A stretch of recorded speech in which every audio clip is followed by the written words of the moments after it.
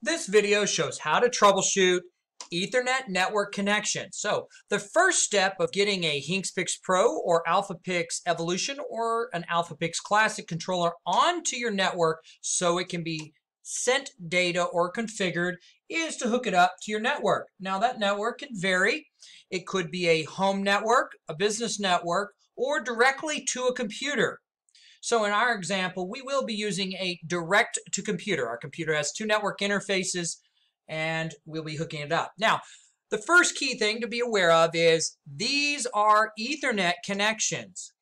And we have some other videos that explain what Ethernet is in comparison to the other technologies, such as these. These are RS-45 based connections. This is an older, slower technology, but also uses Cat5 network cable. All right, one key piece that will help you in many cases determine the difference between them is the lack of lights on the corner. So let me just show you those lights. Those lights are located right here. You can see them flashing. So if I unplug it, you'll see the light come off. If I plug this network connection back in, you can see it flashing with the status of yellow or orange, and that indicates it's sending and receiving data. You'll notice that these do not have that. Now, this is not an absolute guarantee. There are some devices that use Cat5 that are not Ethernet that do have these, but that's not typically the case. So this is an RS-45 DMX 1990 style connection. This is a differential receiver, and it is RS-45 based with the differential signal. So these do not hook up to these or these. Now, we also have two jacks on a AlphaPix Evolution or HinksPix controller, and those do allow you to daisy chain controllers. So you can take your signal from your computer, run it in here, hook up an additional cable, and then go on to an additional controller like this. So you can daisy chain them from one to another. All right, now you'll notice that when I have this cable and it is not plugged in at the other end, you'll notice that there is no green status light there. That means that we do not have an electrical connection over this Cat5 cable from this jack to some sort of network or PC. Now, that can be a variety of reasons. First is never use your own personally made up cables. I know you've been a network engineer for 400 years and you're perfect at it, but we highly recommend factory-made cables. We've seen many problems with custom-made cables. If you're not sure, swap out that cable, put in a factory-made cable, and just test it. All right, the next is you may not be plugging it into the right device. Again, don't plug it into these or plug it into a Lightorama controller. Lightorama controller, if it's a legacy AC-based controller like a 16-channel unit, or a CCB, CCP, that kind of thing. Those are old technologies based on RS-45. And you'll notice they don't normally have the status lights in them. So don't plug them into those. Now, if you do need to use a mixed network of Lightorama and a modern Ethernet network with E131 and other related protocols, you can do that. That is not a problem. And we do have videos and information about how to do that. All right.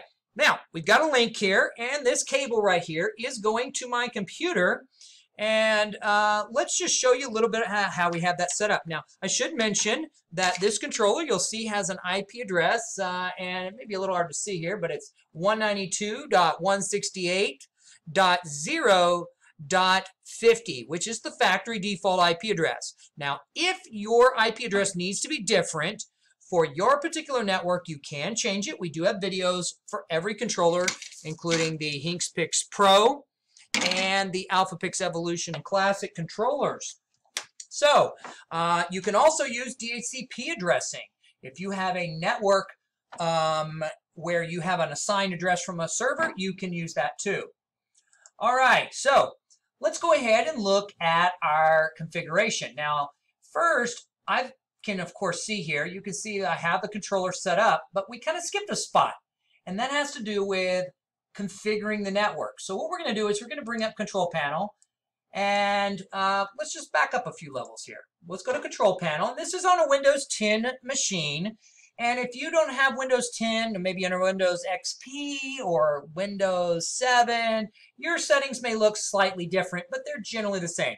If you have a Mac, use whatever it is you use on a Mac appropriately to do that, to make configurations. Okay, the first thing we're going to do here is go to Network and Internet. Then we're going to go to View Network Status. And that's going to allow us to see that we have two networks on this computer configured. One is our internal business network here, domain.net, and this unidentified public network is this cable right here. So we're going to go into adapter settings, and we can see that. So there's our network. You can see that there's a little plug right there. Now, you'll also see that there's a little plug here for the Ethernet. I'm going to unplug that, and you can watch this. See how there's an X, and it says network cable unplugged? Dead giveaway, we don't have a connection. Plug it in, bang, look at that. It's identifying and it will connect. Now, what you can do, in this particular case, we have two networks. This PC has a network connection to one network, which is our business network. Could be your home network, or it could also have a network connection to your controller. A common solution is one of these is wireless, and one of them is wired. And you may have your wireless hook up to your home network and you're wired to your to your controller network. Now, in this case, what I'm going to do, I'm just going to make this easy. I'm going to rename this. I'm just going to call it E131 network. All right, we're going to put in some details. That allows me to change it. All right, that just helped me out identify that this is my business network and this is my E131 network. So what I'm going to do, I'm going to go in and right-click it, select Properties. And your computer may not require this. This is a business computer, and it does require change authorization. And you'll notice that I've unchecked IP6. That's not necessary in this case. And we've gone down here. We have TCP IP. I'm going to select Internet Protocol version 4 Properties. And you can see that we've set an IP address. Now I'm going to set this back the way we'd normally have it. So normally when you would click this, it would obtain an IP address automatically. That means DHCP, where it's going to get the IP address from somewhere on your network. In this particular case, we are going to configure it as a personal network specific to our controllers, so that all the data stays on one network with all the cables with controllers, not on my home network or business network. So I'm just going to go in here. I'm going to put in the IP address, 192.168.0.1, for example. Now again, this controller is 192.168.0.50 by default. Now keep in mind that you do need to have a unique IP address for every controller. So if you have multiple controllers and they're all the same, and each controller has a different default IP address, so the HinksPix has a different IP address than the Evolution, and check the web interface, the OLED display for the number of the IP address. Now, each one will need to have its own IP address. So what you may want to do is boot it up, go in, change the IP address. You can either do that through the screen, we have videos for that, or you can do it through the web interface, change each one to a unique one. You might change it to 192.168.0.55, for example. Okay, now, every device on the network needs to have its own unique IP address. That includes the computer. So the computer is another device on the network. So think of each of these controllers as you bring them on as houses on a street. So your street is what's called a subnet. It's a section of a street that has unique addresses. And as we know, each house must have its own unique house address. No house can have the same address. So that means, again, that each controller needs to have its own unique address. And because your computer is just another device on the network, you need to have a unique IP address for that. In this particular case, we're going to set it as 1. And we're going to go down here. You can see that Windows is smart enough to go ahead and say that we probably should set the subnet mask at 255.255.255.0. What does that mean? Well, that means that all these three other numbers, 192.168.0, have to be within one subnet. That means this number can be between 0 and 255. Now, your home network may be different. It may have 10.0.0. something or something like that.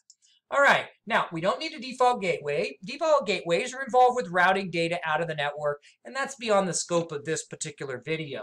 We also don't need a DNS server because we're just directly connecting to each device using its dedicated IP address.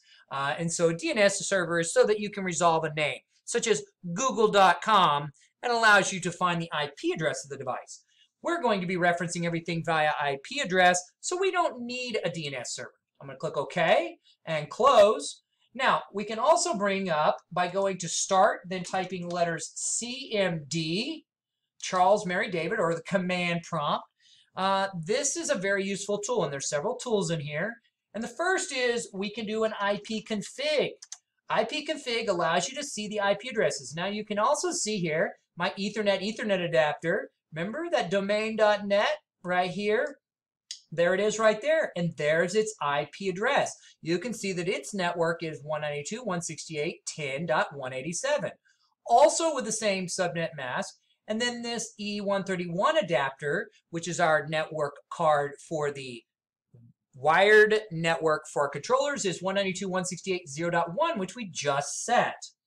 All right, now another tool you can use is ping, and this is an extremely useful tool. Ping is simply a tool that you say, hey, are you there? We type ping, and then we put in the IP address. Now, we want to check to see if we can ping the IP address of this controller, which is showing as 192.168.0.50, which you can see here.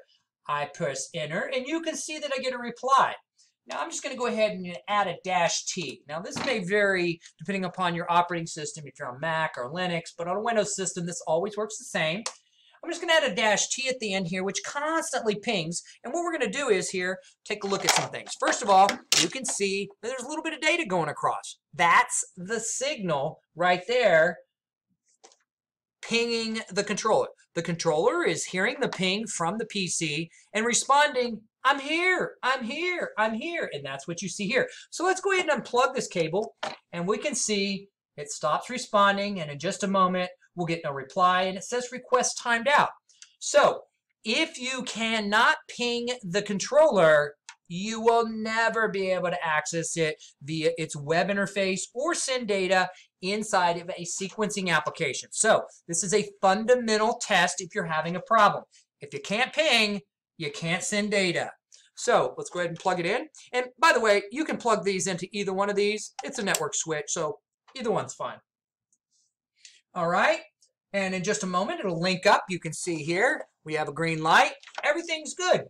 So now you can see that the ping has restored. That means we can access this controller. At this point, everything checks out. So the main keys here were check for the status light. If you've got that, proceed with the IP address configuration. Then, if you get that, go ahead and issue a ping command to what is the IP address you believe this controller is. Again, look at the screen to see what its IP address is showing, and then proceed if you get a ping. So we've got a ping. So now we're going to go to the web interface. So we just bring up a web browser. And so what we'll do is we'll go ahead and just bring up an empty one here. And so what we'll type is 192.168.0. You can put even 3 zeros. And 0.50, for example. And let's just try this again. 192.168.0.50. Okay. And for some reason, it's resolving to 40. I'm not sure what that is. Let's try refreshing this one. Okay, this is working. All right, so we have 192.168.0.50. So I'm just typing that in the bar at the top in the controller and the web browser configuration. Now, we do recommend Google Chrome. We do not recommend Internet Explorer, which is ancient by all standards. And Google Chrome, very good browser. Also, common problems here. If you're having a problem accessing it, you may have either some sort of filtering software, such as web browser software, address bar software, search engine software, something installed in your browser here.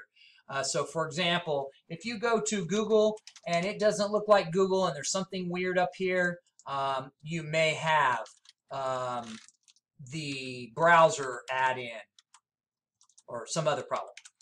All right, Now, we're at the controller. You can see its IP address is shown here. You can rename the controller, and IP address settings can also be made down here. So if we were going to add additional controllers, we probably would want to give each one its unique IP address because they, again, all need unique IP addresses. And so in that case, we might change this to 55 and update that.